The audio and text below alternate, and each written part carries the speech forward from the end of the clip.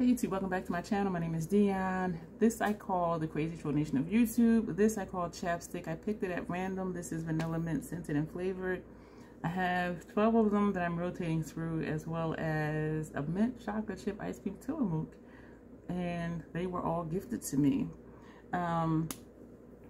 What's on my face right now? Fenty brow pencil, and it's almost done, y'all. Look at this.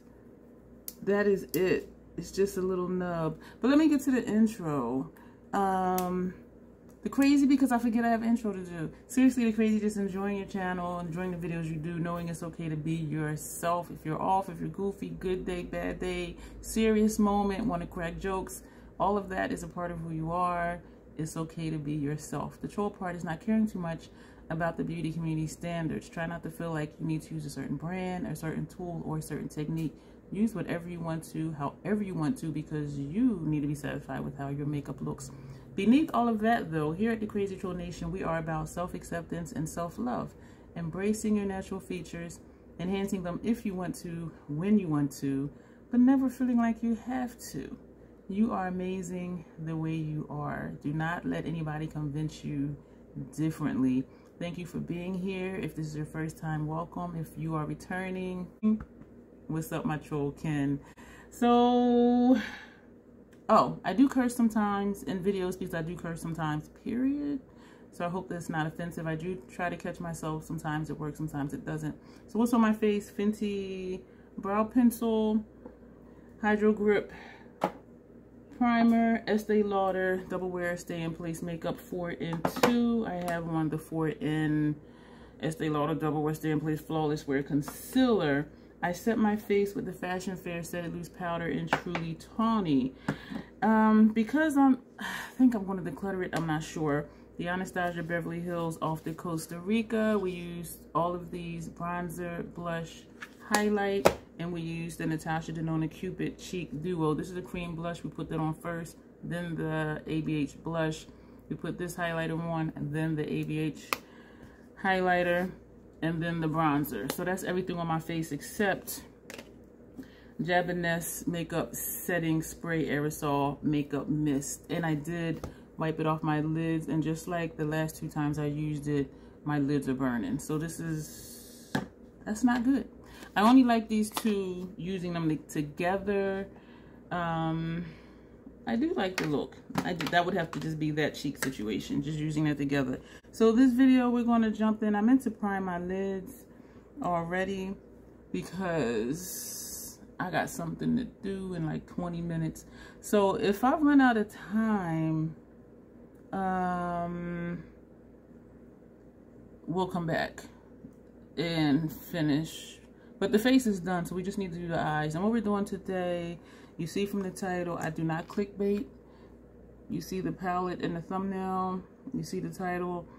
You know exactly what you're doing. I spent, oh my gosh, a lot of hours. I was going to say a lot of time, but a lot of hours going through my playlist and reorganizing them, making sure things were where they needed to be, trimming out the music from when I was doing the intro, outro, because those videos were not being monetized because the music was copywritten. And so I trimmed that out. So if you watch those, excuse me, old videos, and you'll notice you'll see the intro and the outro, but you don't hear music. That's why.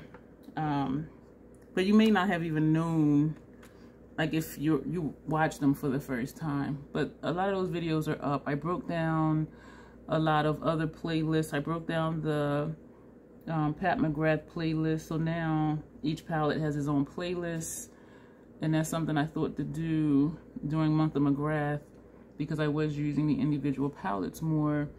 For my other playlist, for Nomad, Natasha Denona, I already had those palettes in an individual playlist and also an overall playlist. And I want to say I left, no. I did not leave them in the overall playlist either. And so if you want to look up a particular palette, it'll be easier to find. And also the playlist is in like 90 something videos. Everything is really just broken down. So yeah, I spent a lot of time working on that. The behind the scenes stuff when you do videos, it's a lot. It's a lot if you want things to be organized. And even my hauls, I broke them down into year. in, you know, 2019 to 2021, because then I took a break from subscription boxes and then I restarted. So there's a 2023 playlist, and also for hauls, I broke those down into years. So if somebody clicks the haul video, you will see just for that year or whatever year you want to see. So I'm just babbling while I'm getting situated. I have brushes pulled out. Most of them are Fenty brushes, and this is what Nomad Cosmetics Monteverde Club Farce looks like. It is upside down. The look we are recreating is from August 22nd, 2022, and we used the bottom row right here.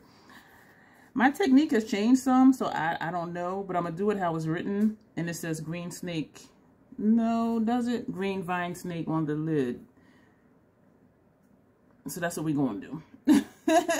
This is a Fenty. This is powdery. I tapped it. And you probably can't see because the background is green. But there's like powder all around. Ooh, I don't remember that being that way, do I? I haven't used this in a while. This is the 230. And it says blending brush, but I use it as a packer.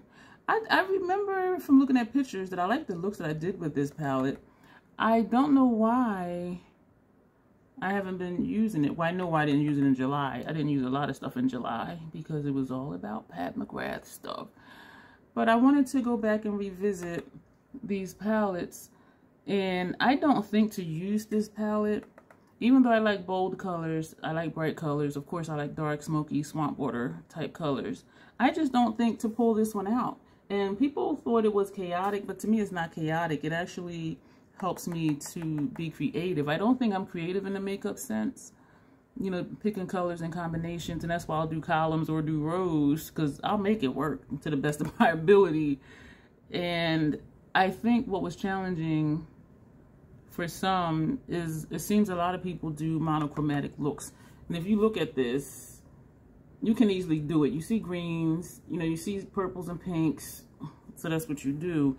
But some people don't venture outside of monochromatic looks, or where it's like a very apparent gradient in color. And so if you're used to just having gradients and a palette is set out that way to do gradients according to color families, then yeah, this is like, what the hell am I gonna do with this? But if you're the type that you like to experiment with makeup and you like to do new things, try new things, I do feel like this palette will spark your creativity, because you'll look at it and be like, okay, what really goes with what? But really it all goes together, well, except maybe that purple and the orange. But even with that, you can make it work. And so I did really like this palette. I don't know. I do think there's a madness to it and a method to that madness when you look at how the palette is laid out and you look at the tones. Like, for example, excuse me for smacking, this shade here, even though it's green, it has a red tint to it. You see that? And it's next to a hot pink. So that goes. And then you got the green here. When you look at this shade here, this goes with this green. This right here, even though it has a greenish grayish base, it goes with the blue. So if you really look at it, it does go. And this is an easy row, super easy. This is easy too as well. You can do first half of the lid, second half of the lid, put this on center lid, or first half of the lid, or something like that. So once you just really look at it, and even in rows and columns, diagonals, or whatever, there is a method to it. And they placed the metallic shades near the shades that they will most likely go with. And so when you look at it that way, because it's like, okay, why is this way over here, but then this one over here? Well, because this one has a pinkish tint to it, so that goes with that one. You know what I mean? Why is this one here? Because it goes with the blue. You see what I'm saying? And this could be a nice little quad right here. You see what I mean? Or if you just, or an easy look, these three, if you wanted to do that. Or these three, if you wanted to do that. And so, it just depends. And so some people really like this palette. And some people were just like, I don't know what to do with it. Honestly, I did receive this from the brand. Honestly, I don't know if I would have purchased it, because I wasn't at a place in my makeup journey where I was wanting to learn how to do different color combinations. But having this sent to me, I was like, you know what? We're going to play with it. And I'm glad I did. And I thought, okay, let me get it right. I did think to declutter it only because I wasn't using it. But then when I look at it and I look back at the looks I did, I really like the looks. And it's an enjoyable palette to use. Like some palettes, it's like, oh, I like the look. But those shades, they were patchy. They didn't blend. Yada, yada, yada. And it's not worth the aggravation for me. But this one is enjoyable to use. And even though I am packing this on, it is going on. And I'm kind of throwing myself off here because looking at my notes, we have other shades that are going on the lid, but yet we have this on the lid. This is still that same blending brush I done packed and now I'm blending. They say it's a blending brush and it says on here blending, but the shape of it, where you can turn it sideways and you can blend this way too. Maybe I'll try that right now. And I have used it sideways before to blend. And so it is a blending brush, but it's also a packer brush. I'm going to take some more. And my alarm just went off. 15 minutes till, sorry for poking you in the eye, I was turning the alarm off. 15 minutes till I gotta do what I gotta do. So today is August 3rd, the day that Makeup by Torrance, our collab videos went live. Mine's at 7 a.m., his at 7 p.m. and right now it's 6:45. And so my alarm was set at 6:45 to make sure that I'm there in the audience to see the look that he does. And so that's what that alarm was. Don't have any fallout. The next shade we're going to take says Green Spiny Lizard. And that's this shade. And this says Inner and Outer Corner. I don't know. This one is not powdery like the, well, yeah, it is. It depends on how I pick it up with the brush. So I have this for Inner and Outer Corner. That's nice. I really don't think I would have purchased this because I would have looked at it and been like, what the hell am I gonna do with that? But you send me something, I'm gonna try it. And I really do like the looks that I did. But I'm recreating this one because I was having issues monetizing the other one. And it's really not that big of a deal because when you're monetized, and it does tell you, well, what I'm about to, let me just say it. It tells you why your video wasn't monetized. And it said copyrighted content, and it shows you in the video where it is. And it was the intro and outro. And it also says copyright revenue goes to the license holder of that copyright. And so the reason I'm saying it's not a big deal is that, okay, I'm not getting, you know, any pennies, which is really what it is, off of the ads from that video if anybody goes back to watch it. But the person who has that copyright, they get those pennies off of that. And so somebody is still being paid. Now we're going to take Two-Toed Sloth, this shade right here. And this is also Inner and Outer Corner and Transition. And I'm going to put this on the inside. And I do think I did this before. When I do spotlight eye looks, halo eye looks, I don't like it when the darkest shade is all the way on the outer corner and inner corner. Because it just, I just don't like it. It may be my eye shape or it may just be what I like for me. I don't know. So that's why I don't put the deepest shade all the way out and all the way in. I take the second deepest and put it all the way out and all the way in. And you see where the deepest one is. And this is a little bit deeper than this, than how it's showing up on my lid. And that's because we're layering it over 2 other shades. And I wrote this way, and I did this look the first time this way. Because I'm like, where am I going to put all these shades? And there's like all these greens in this row. But the look is pretty. If I don't know if I still have the look. If I still have it in the calendar on my phone, I will put that at the end along with this look to see how similar or dissimilar they are. Because sometimes I recreate looks and they're different because my technique has changed. But I do think this is what it was.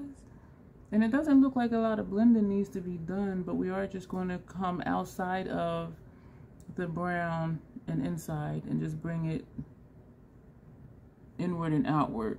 So we're taking the brush all the way out all the way out and feathering it in, and all the way in and feathering it towards the center of the lid, just to get a blend, not necessarily to take the brown out, but just to have a gradient instead of it just looking like, which is what it was looking like to me. And that's it for that one. And the next shade is, oh, that was for transition area too. I also don't really like bridging. These shades are powdery. So what I'm doing is I'm sweeping around the pan to get the shadow. And now we're going to go straight in. I feel like I need to use a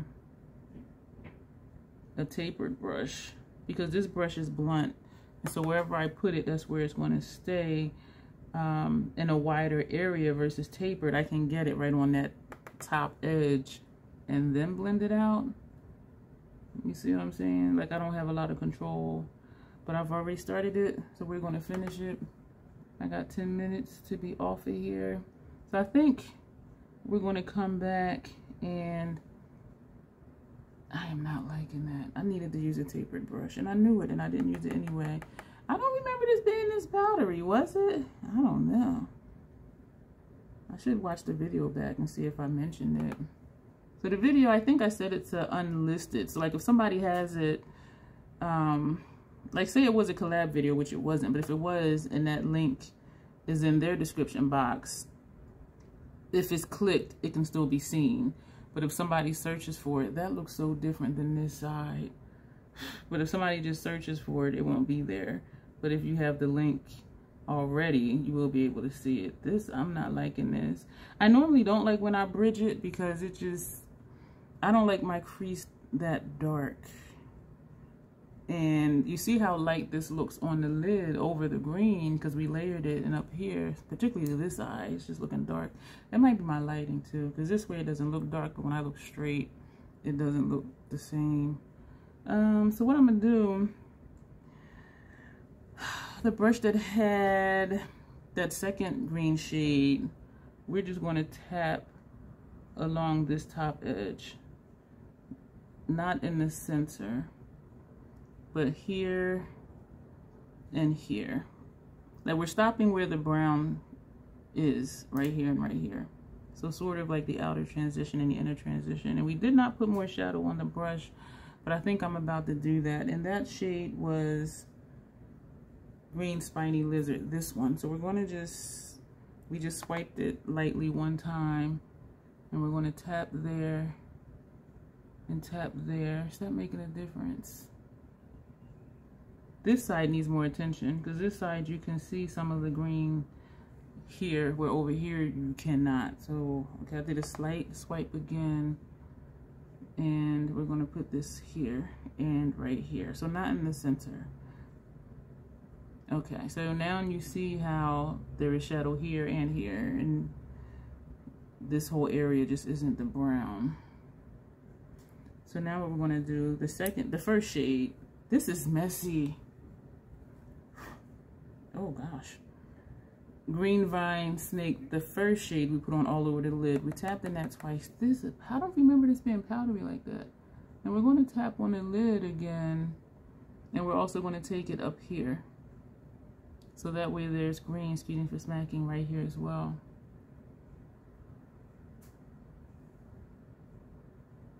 I do not think this is what this looked like before.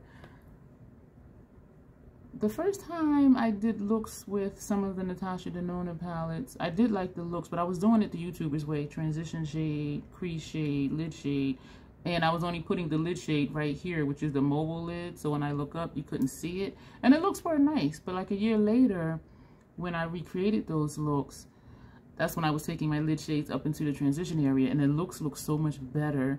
And so to see what I'm talking about, what I'm thinking of now is Natasha Denona Metropolis palette.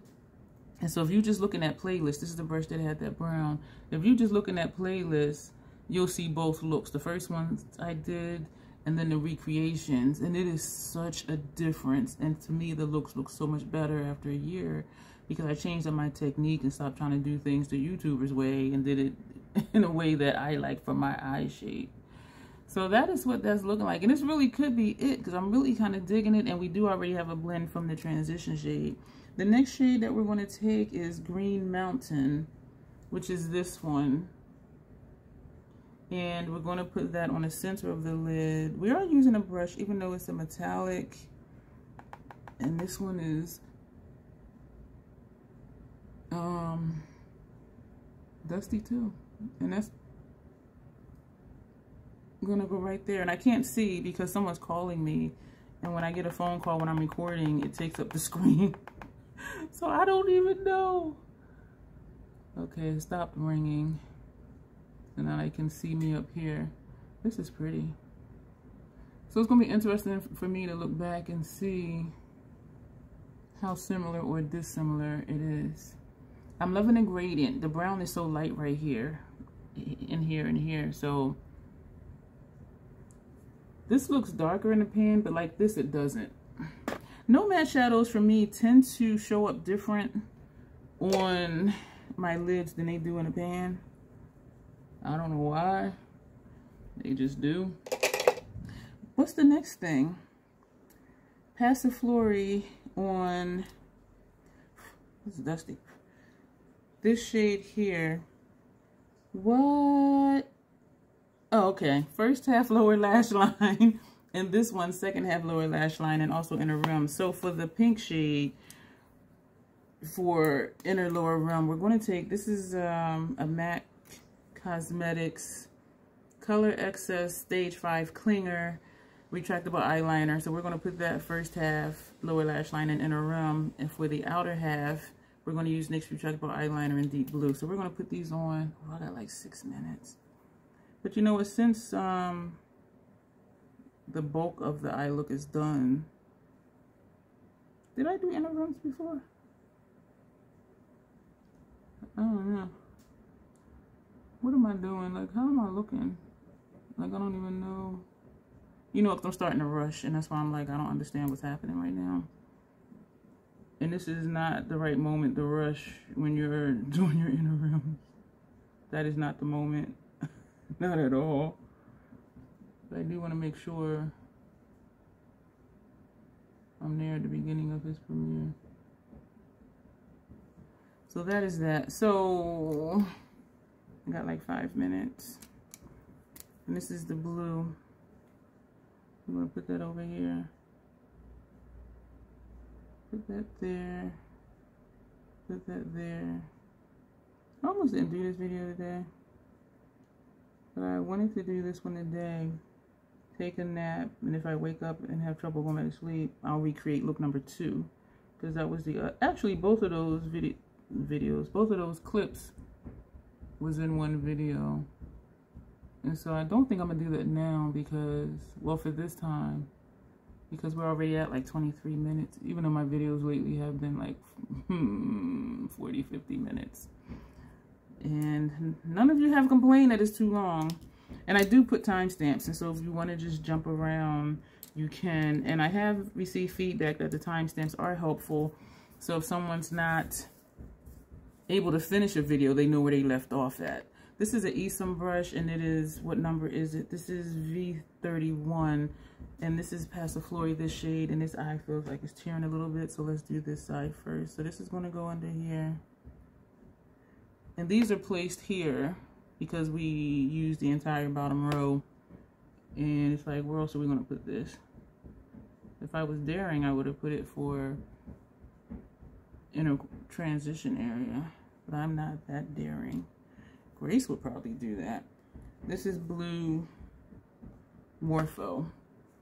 I was going to say Mountain, but it's not. There's a Green Mountain. The one next to it, that center shade, is Green Mountain. So we're going to put this here. After I do this, I'm going to pause because, or I could just slap on concealer, mascara, and call it quits and not do upper lash line. What were we going to do for upper lash line? We're just going to do mascara and we're going to call it, so that way this look will be done.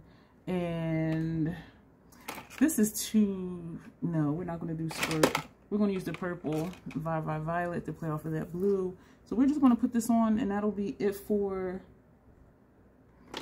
the look shadow something got in my eye. I'm thinking of a purple lip. Ooh. Let me hurry up. Let me hurry up. Let me hurry up. Shit. And I'm picking up everything, but here we go. Put the mascara on. I'm only going to do like one coat. I didn't even put on the mascara base, the Lancome Silk Spruce, which I love. After his video, I'm going to come back and do a declutter video. Because there's just stuff here I'm just not excited to have, or I really believe I'm not going to use it. So why are you still here? And I have space for everything. Everything has a home, so it's not that I'm running out of space. My makeup station is a bistro table, so it's not a lot of space, and I like it that way because everything is right here in front of me. I can see everything unless it hides from me. If I look for something, it doesn't take long to find it. Like when I was just looking for that purple lipstick, I don't have to get up and go, you know, to a drawer or a bookcase or anything. And I'm not knocking it because I know y'all have some setups for your makeup. My collection is fairly small compared to a lot. We're going to shit. Oh, shit. Okay, damn it. I just got to notice that his live just started. Fuck. I'm coming, Torrance. I'm coming. Deep purple. Something's really in this eye. I'm going to hook this on. And it's going to look crazy. Because I'm just hitting it on. So I can boogie on out of here. And come back later.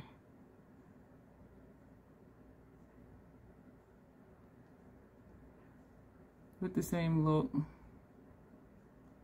And do a declutter video. Trying to get the line straight. This is as straight as it's gonna get. We are done. Why I keep messing with it? Yeah, that'll just be that. And you will see me either a whole nother video or we're gonna add the clip onto this one. I think it depends on how long the other one is. That is it. This is so patchy. Thank you. I need to stop going like that because that's what's making it patchy. Shit, I'm late. Alright, I'm not going to blot my lips.